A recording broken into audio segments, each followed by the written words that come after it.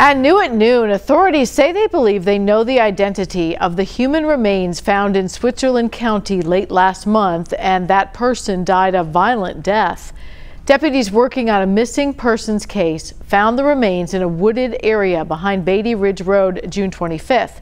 Though not positively identified, the remains are believed to be those of Dennis Jawalski. Justin Girdler is being held without bond in this death. He is the son of Duzinski's former girlfriend, Vivian Moore.